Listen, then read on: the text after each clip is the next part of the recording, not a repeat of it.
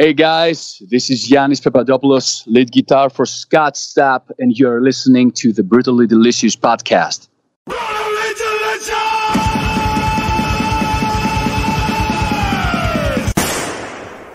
Hey, you're listening to the Brutally Delicious podcast. I'm Bruce. And I'm Chris. I am so sorry you all have to deal with this. Today we've got Yiannis. I'm going to go for it. Yiannis Papadopoulos. Right on. Good job. And yeah, good job. He's playing with Scott Stapp, former Creed vocalist, and Great he's singer. got quite a great singer, and he's got quite a history of doing other stuff. And we're going to go ahead and get him on the line and see what happens. Right on. All right. Hey, Yiannis. How am I saying it? Is that right, Yiannis? It's perfect, man. It's perfect. All right, Right Yiannis. on. Yiannis, meet my partner, Chris. Yiannis. Hello. Hello, Chris. Nice to meet you, man. Nice to meet you. Nice to meet you too, brother. How you doing today? Pretty good, man. I mean, we just arrived in Cincinnati, Ohio. We are playing a show today at Bogart's. I'm pretty excited about it. And, setting up. We have sound check in a couple of hours. And then relaxing, warming up, getting ready for the show. Just one more day on the road, man. Same thing, It's on repeat. It's been on repeat for the past, 3.5 months. So it's like, that's an everyday situation, It's your life. Has the tour been going well, though? Dude, thank God everything is working great. We had the new album come out, the new Scott Stapp album, The Space Between the Shadows, came out, I think, on July 19th. Yeah. And the crowd has been very excited about it. Even before the official album release, they knew the single, Purpose for Pain. They were coming out, they were rocking with the new songs. And as soon as the album came out, man, they know the lyrics. They are having fun, and that's the best thing, when you're going live, you're going on stage, you need that energy, you need that energy. It feeds you from the artistic side, and it keeps you motivated to go, to give more on stage and to want to perform more and more, and it's a great interaction with the audience. And he's got a really loyal fan base. I mean, from the Creed days for sure, but even from his solo stuff, I think, right? Right, man. I mean, what's funny? People, of course, he became big through the band, Scott. But there are so many people in the social media who get so many requests like, hey, man, put this song from the first album, put the other song from the second album. And if you hear the albums, you'll be like, hey, man, this dude has great songs, man. He has great songs. He got it. It's not, there's quite a few people. There are quite a few people out there that are like, okay, Scott has been writing the songs for Creed, all their lyrics and melodies and stuff. And right, when you see what he can do on his own, man, it's impressive. I mean, the new album is big. It's heavy, it's rocking. The vocals, and in my opinion, Scott sounds better than he has ever sounded. He's in shape. You can see it when you see him live. You can hear it even in his voice. I can. Right. It reflects on his voice. And also, the lyrics are always meaningful. The melodies are powerful. And dude, again, this is a rocking album. So I actually listened to Purpose for Pain before we came on, and I was blown away by the quality of the vocal. Bro, I'm telling you, if you come to the live show, you're gonna be amazed with how this guy performs, man. He still got it, and in my opinion, this is his prime time, man. In my opinion, if you see him live, you will understand what I'm talking about. He performs, dude. He goes out there.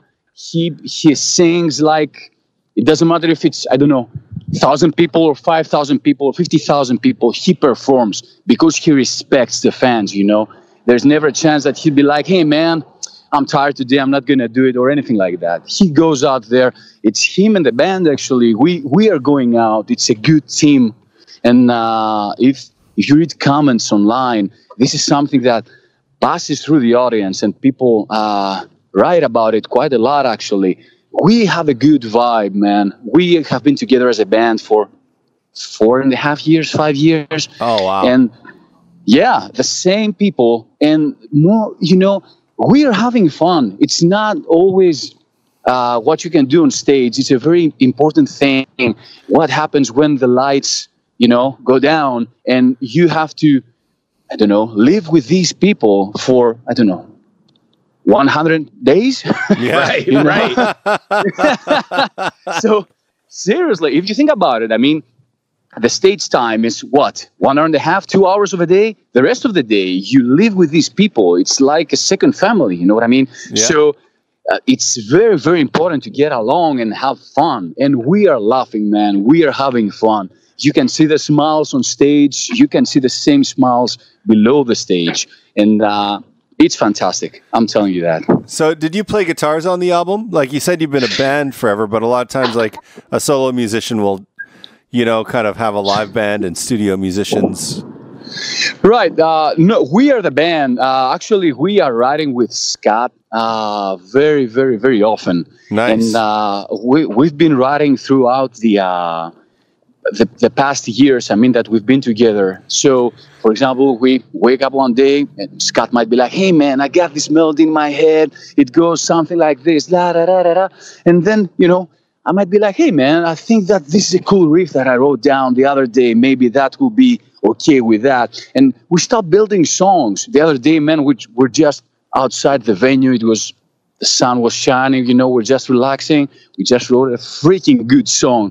Good song. I'm excited. And nice. For example, we are working also during the sound checks.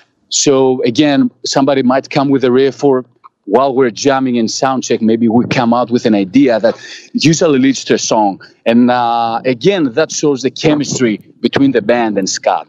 Oh yeah, I just thought the guitar tone on "Purpose for Pain" was epic. Like, what an epic tone you got there. Yeah, the guys did a great job at the studio, the production. We were very happy with the result. Yeah, I mean, what if I kind of get geeky sometimes? What kind of guitar were you playing? What pickups were in your guitar? Like, what was? Oh, dude.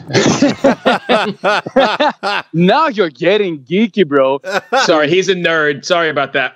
No, that's good. So are you a guitar player yourself? I'm a recording engineer. Recording engineer. There you go.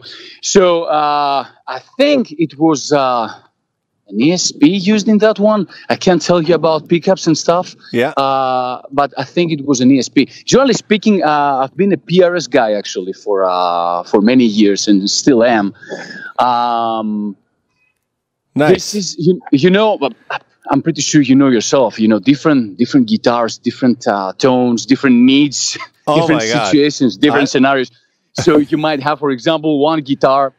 I don't know. You might need a Gibson to record your rhythms. You might need a Tele to record your clean tone.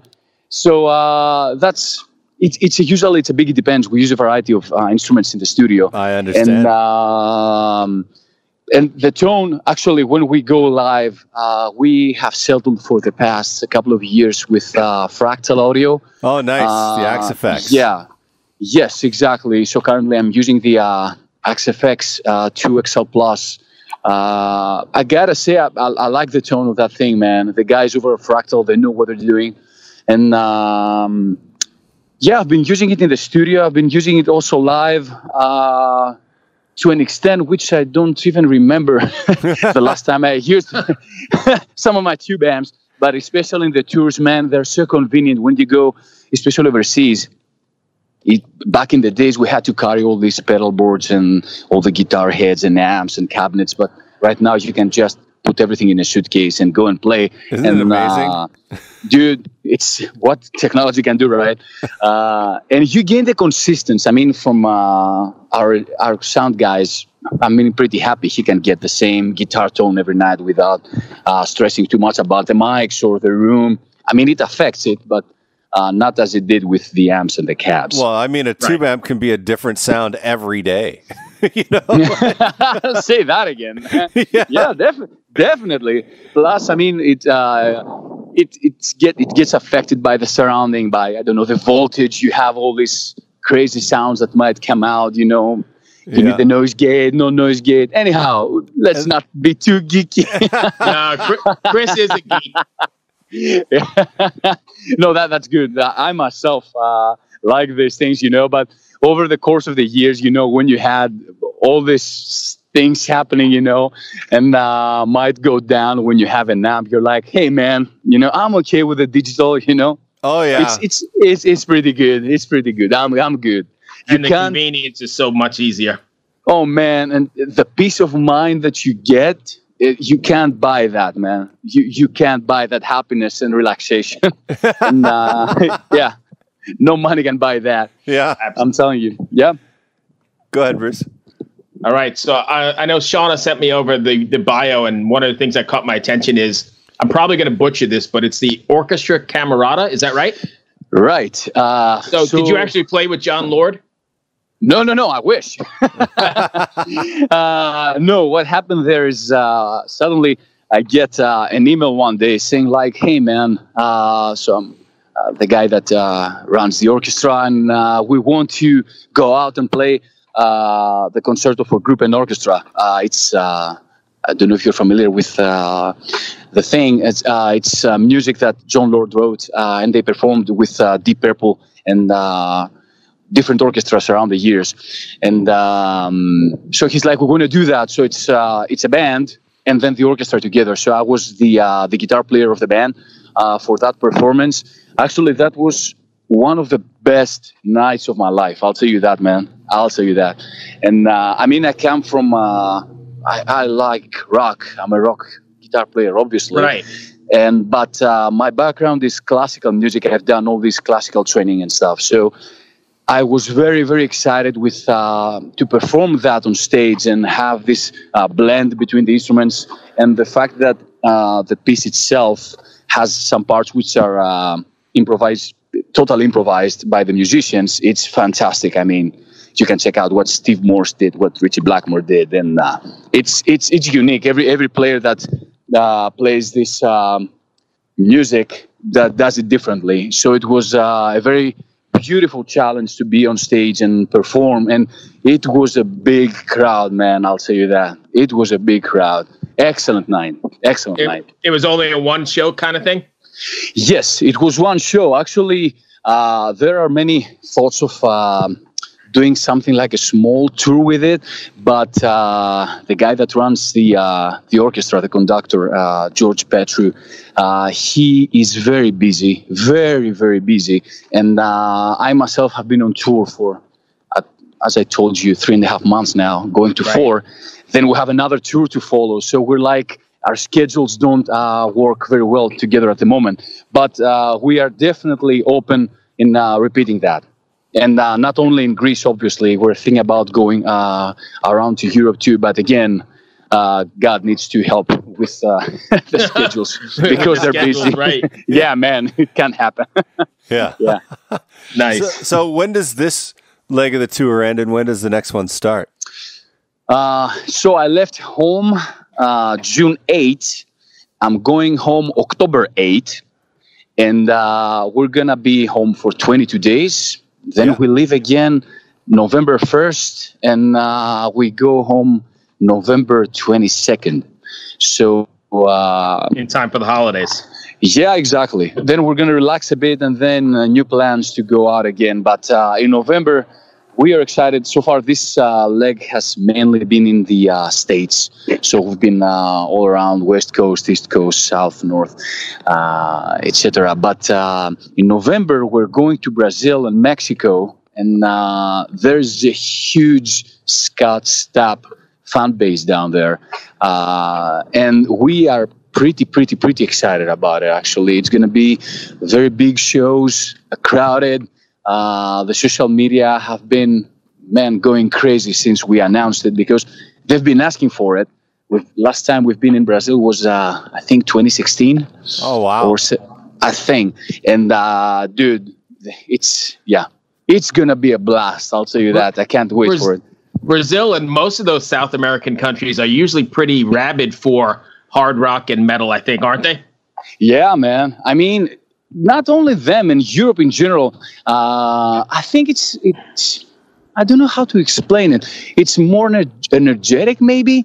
I mean, you go and you see fans. You know, they headbang. They're acting like there's no tomorrow. You know, they want to feel it to the core. And I'm like that as a guy, as a fan. Actually, when I go to shows, I don't want to sit in the back and listen to the music. I want to go in the front and feel it. You know. Yeah. And you see these kinds of fans in Europe. I mean, even in the States, but especially in South America and Europe, I think the guys are more open about it. They're more expressive, more loud sometimes. As a performer, though, that's got to make you feel. I mean, you feed off that kind of energy, right? The more into it they get, the better the show, or the more energy you get. Oh, definitely, man. I mean, don't get me mistaken. If you are a pro, you are going to perform no matter what. Even if you have one person down looking at you, or if you have 20,000 people, you're going to perform. If you're asking me how it feels inside, obviously, the more energy you get, the more energy you feel you have to give, and you can give. So, yes, the bigger the audience, the more. Let's say we feel the same. We've had shows where, I don't think anybody can understand how we feel, because we perform every night the same thing, man. Right. Sometimes we might scream louder on our end, like, "Hey, man, come on!" Right. These things. But what you see on stage, we are pretty dialed in, and again, that has to do with also the chemistry. Because if we were not having fun on stage, I've been in these scenarios. Everybody has been in workplaces where he didn't like it, and you can't work, man. You can't perform. It's like that. This is not one of these scenarios. This is the opposite, man. You go on stage and you laugh. You're having fun. So if we're having fun, I think the people that have a good time at the shows, man. That's awesome. Yeah. That was very good. Thank you, guys. Thank you for taking the time. I hope we weren't too bad. No, all good. Thank you very much for having me, and I wish you all the best, guys. All the best. Hey, you too. Good luck with the tour, my friend. Thank you very much. Thanks. Have a nice day. See you. All right. Right Cheers. on. Bye-bye. Nice guy. Really nice guy. So positive. I was just like, Yeah, I liked it. I was just feeling the positivity, man. That was a good interview. I like that one. Super nice guy. Let's tie it up. Okay. Hey, thanks for listening to the Brutally Delicious podcast. Go ahead and check out Scott Stapp's new record. He's on the road. You can check him out live.